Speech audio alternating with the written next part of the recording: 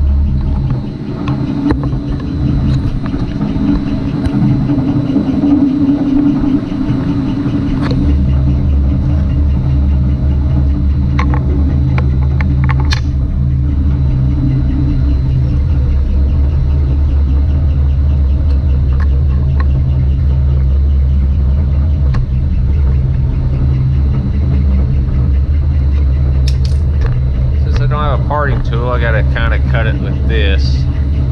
It's not the best thing in the world, but it's only 1/8 inch thick, so hopefully it works.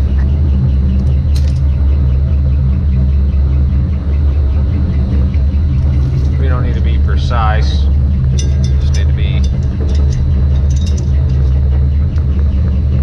somewhat close. We'll leave a little bit of the base off.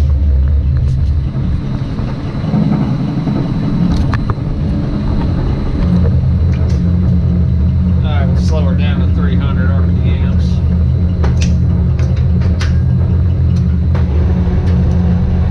Way it doesn't move.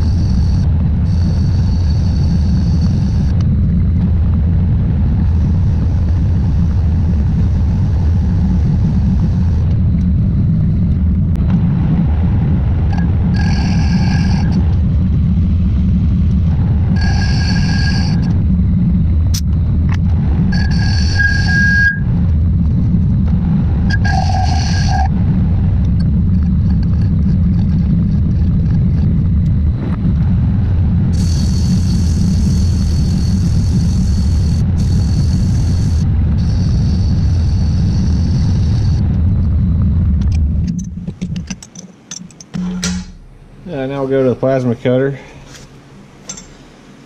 and we'll cut the ends for it.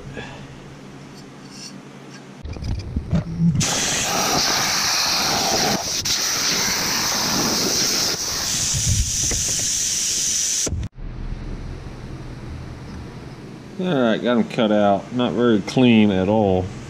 The plasma cutter was misbehaving. There's a nasty one. Some of the problem is that plate of aluminum has a real bad bow to it. So the machine tries to bear itself into it on the going uphill. So a lot of that's that. And some of it too is just the way I have it set up on the cut path, or as far as how fast it cuts. So I do need to do some work on that, but I think they'll clean up. I did cut an extra one just in case, but setting them on the deal, I do got room to machine it off. Even on that one that it really screwed up on. So I cut the oversized, I cut them bigger than what they needed to be, just so I had some to machine off. So I'm going to pop a hole in them so I can put it on a mandrel or turn them true. And then I'm going to cut a little, I don't know, like a rabbit cut, I guess. So that way it sets down into the pipe slightly, just so that way it locates itself. And I don't have to worry about it when I'm welding it. I can just set it in there and it shouldn't go nowhere. So we'll get that hole popped in these back on the lathe and true them up. We got her set up here. I'm going to start out by drilling, you can see that. It's a number 13 drill, which is a 185, which is roughly the same size as that mandrel there. If it fits on there, great. If not, I'll have to go up to a 3/16, which is a 1875. Hopefully that one, the 185, fits perfectly. So we'll get this knocked out. And this hole is not going to be centered because of how rough that is right there. The hole is going to be placed where I think I can still save the blank here.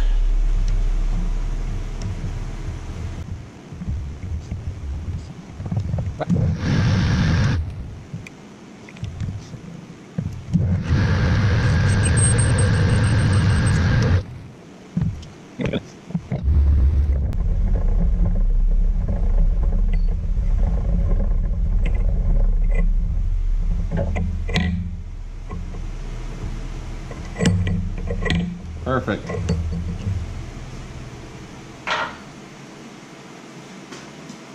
We got it mounted up here.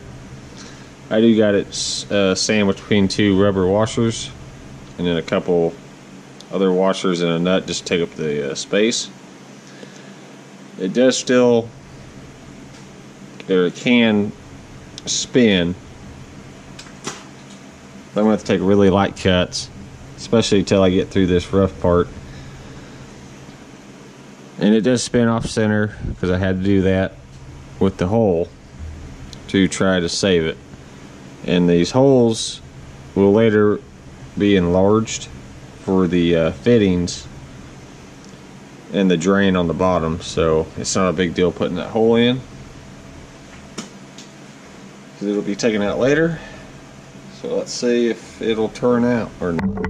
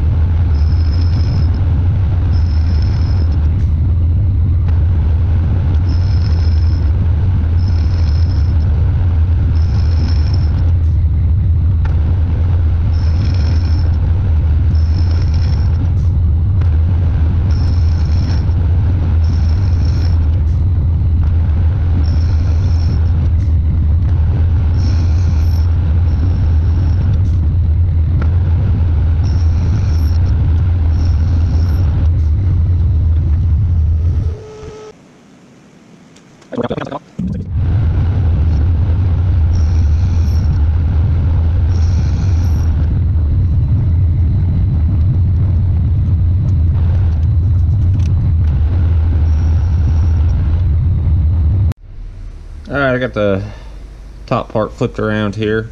Now I'm going to cut that little recess in it so that way it sets down the pipe a little bit, just so it locates itself on the tubing or pipe, whatever you want to call it.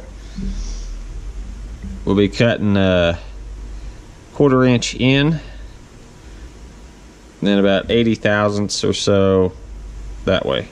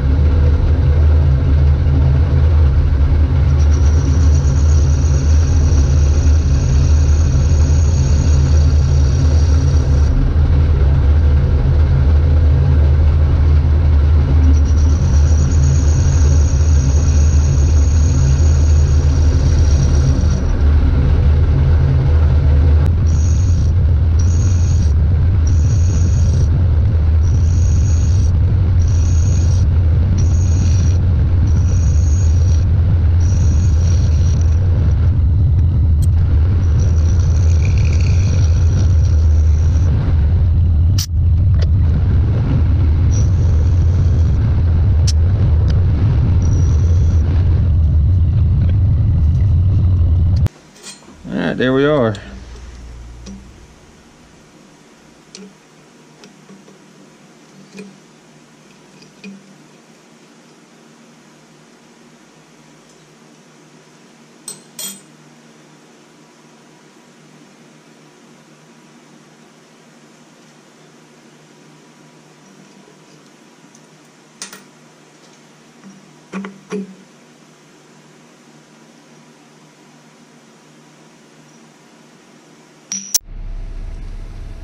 Back on the Bridgeport now to drill and tap that hole for a 1/8 inch 27 NTP.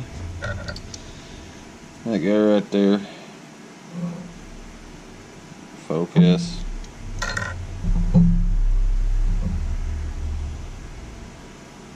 Come on. Anyway, yeah, so 1/8 inch 27 NTP.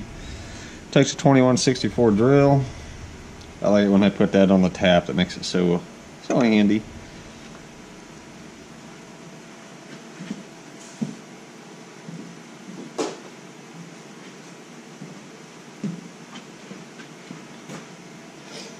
Since we already got the hole in there, we'll just drill it straight to the 2164s.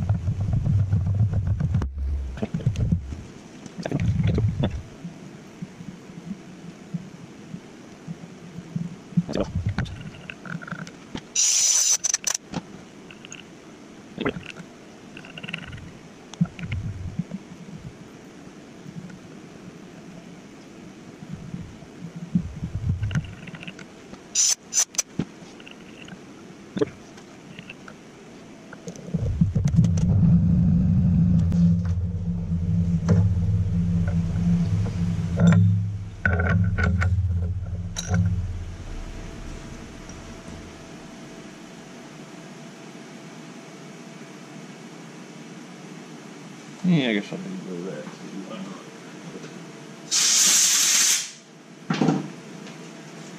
Probably just hand burr that. Hand deburr that. Alright, we'll do the other one and then get it all welded up.